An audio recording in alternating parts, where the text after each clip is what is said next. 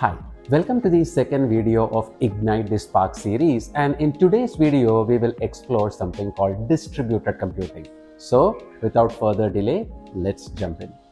We all want to work with Spark, but it will be interesting to know what principles the framework is built upon, and that's where distributed computing comes into picture. Now, to give you an example about distributed computing, not an example, let's pick up something that you can relate to. So let's say you're working for a library and this library has several rooms. Imagine there are like 10 rooms and so many books. And let's say you have to find a book with a particular title. Say, for example, Atomic Habits. Now, one thing that you can do is you have 10 rooms. You can have somebody to go to each room and search for the title. Now, let's say this take around 1 hour to search within one room. Now, it will take for the person to search the entire library. It will probably take somewhere around 10 hours, right? Because each room takes 1 hour. Now, at the same time, let's say you have 10 people who are searching for this Atomic Habits at the same time. So each person is searching within one room. Now, collectively, this will take 1 hour to complete the task. So what exactly happened here? You divided the work, and then instead of one person doing it, 10 people did it parallelly at the same time. Now, this made your work faster, and that's how it is, right? So this idea is called distributed computing. So basically in distributed computing, rather than depending on one machine or one piece of compute to do your job, you divide your job and distribute among multiple entities. Now, distributed computing goes long back, but with respect to big data and all, it started becoming very popular in the early 2000s, right? Even if you look at the frameworks such as Apache Hadoop, which is the first framework that solved the big data problem, Hadoop was built on the principles of distributed computing. That means in a Hadoop system, there will be always more than one machine in a production scenario, and any job or any program that you write on top of Hadoop, it will be distributed among multiple machines and they will parallelly do it, right? And when it comes to Spark as well, it follows this idea of distributed computing. And it makes sense, right? I mean, if you look at any real world scenario and you talk about data processing, the size of data or the amount of data that you need to handle will be really huge. I mean, look at all these use cases: e-commerce, banking, hospitality, anything that you pick, right? Let's pick e-commerce, for example. So look at the amount of data a company like Amazon has to deal with. Now, if you want to use a framework like Spark to process it, it doesn't make sense that one machine is going to process the whole data. Instead of that, you divide your work among multiple machines and then coordinate. So that is the idea of distributed computing. And let's also see how it works. Okay, so now let's take our understanding one step further. We understood on a very high level what's distributed computing system, right? Now let's say you want to work with Spark. So typically in a production environment, what is going to happen is that you will be creating something called a Spark cluster. Now you may not be creating it. Typically what we see is that there will be admin teams or networking teams or infrastructure teams. They will be responsible for creating a Spark cluster. So what is a Spark cluster? Very simple. It is a group of compute nodes, right? So you can see here, there is an example. There is a cluster and it has 12 machines inside them. What are these machines? They are either servers, or they are computers, or they are machines in the cloud. Each one has a CPU, RAM, and a hard disk. And each machine is called a worker node in Spark's terminology. So the idea is very simple. Let's say you want to run a Spark program. It has to be executed by somebody, right?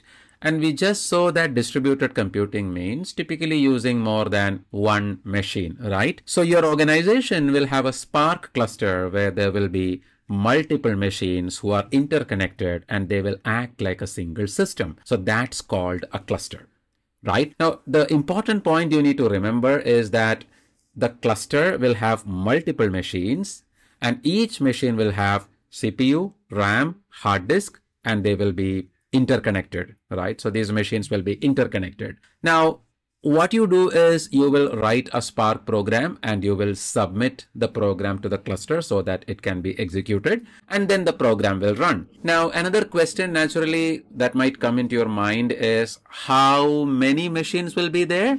I mean, I don't know, depending on the project. You may have 10 machines, 100 machines, 1,000 machines. I don't know, right?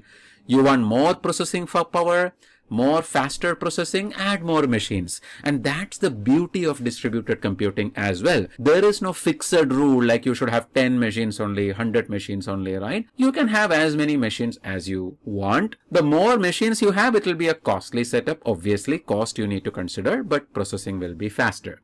Now, the million-dollar question here will be, okay, Raghu, you are saying that Spark runs in a cluster. That's nothing but group of computers, and any processing that happens inside the cluster will be done by all these individual machines. Like in my example, there are like 12 machines, right? Now, what if one of the machine fails? Okay, who will take responsibility? Or who will take responsibility to combine the results? See, 12 machines are, running the program, whatever you wrote, right? Now, at the end of the day, you want all the result to be in one place. So who will take care of like collecting all these individual outputs from different machines and dumping it in one place? Who will manage the backend or running of all these things? And that's where the beauty of a framework comes into picture. Remember, Spark is a framework. Right? So Spark will take care of all these things so that you don't have to worry, right? You or me, we are developers or we are analyst people. We just want to write our program, see the result. Where do we have time to go pick each machine? Hey, are you talking to the next machine? Where is my data? Are you sending it? Are you not sending it? It's a nightmare if you have to do it, right? So we are not bothered about it. Or we really don't have time to bother about it, right? If you were to manage the entire cluster, including networking, machine configuration, which machine fails, which machine comes back online, then probably you will stop learning Spark at this right point, right? Even I would do the same. So that's where the beauty of a framework comes. The beauty of any framework, including Hadoop and Spark, is that it hides the complexity for you. So the framework is kind of like an abstraction, you just talk to Spark, it will take care of everything behind, right? So even though the principle is distributed computing, and it is a tough job to run these programs among multiple machines and manage them, that will be handled in the backend. So for a developer, for an analyst, we care only about few things. Is Spark installed? Yes, it is installed. And how big is my cluster? Because bigger the cluster, more processing power you get. And do we have the knowledge of the Spark APIs to write the program? So now going forward, you will see how to write a Spark program, and you will see that it is pretty simple and straightforward. All you write is read the data, filter it, group it, sort it, save it, right? Where is the cluster? Where is the machines talking to each other?